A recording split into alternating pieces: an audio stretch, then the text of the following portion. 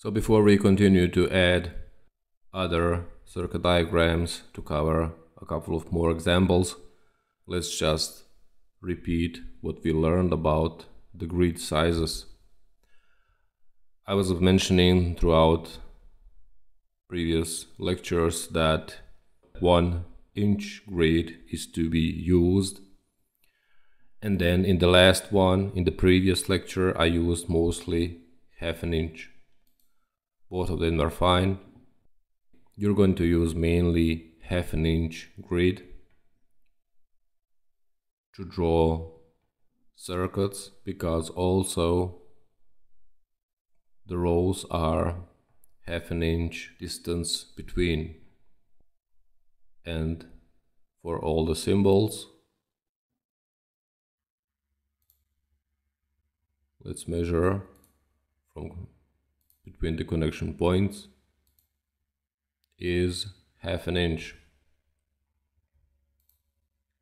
So mostly 1/2 inch, and then sometimes, like on the first page when we added some circuit breakers, it makes more sense to use 1 inch, but of course 1/2 inch also makes sense. And this one, the smallest size, is used, as you already saw when we were editing the plot frame. For the pure graphical editing, when editing plot frame or any forms like title page or any other, you will use this smallest grid size A.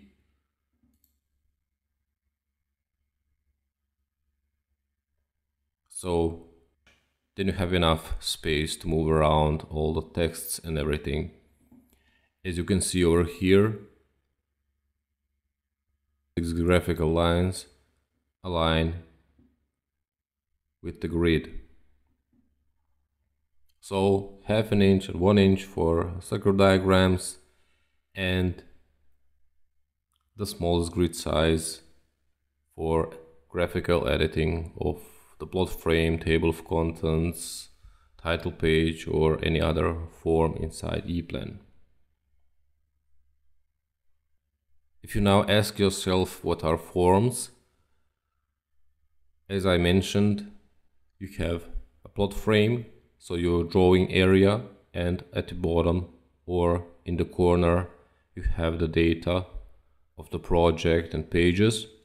And then you have forms, which are all the other documents you will include inside your Eplan project, as mentioned, like a title page, table of contents, terminal diagrams, cable overviews, and anything else that is pretty much automatically generated.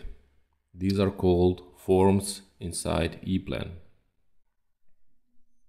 That's it, just a short video about grid sizes and what are forms.